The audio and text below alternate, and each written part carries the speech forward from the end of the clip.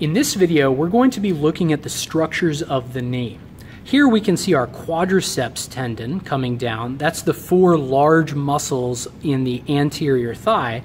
Their tendon is going to circle around the patella, which is this bone here, and then from the patella down to our tibial tuberosity, we have the patellar ligament.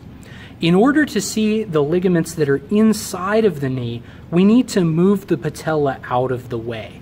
So we're going to push it over to the side, and I'm going to stretch these two bones apart, and as I do that, you should see the cross or X that's forming in the middle.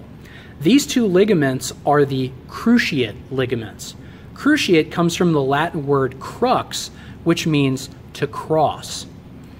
The one that crosses over in the front is the anterior cruciate ligament, or ACL.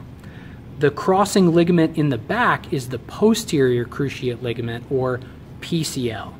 Now, an easier way to see the PCL is to simply turn the model around to the back side, and here we can see the PCL very clearly.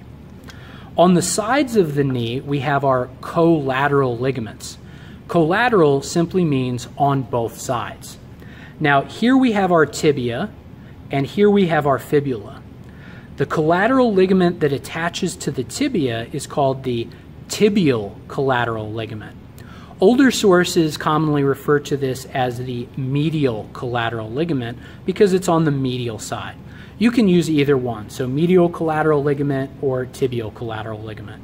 I like tibial because it tells you which bone it attaches to. On the lateral side attaching to the fibula, we have the fibular collateral ligament. Older sources refer to this as the lateral collateral ligament. If you like lateral collateral, you can use that.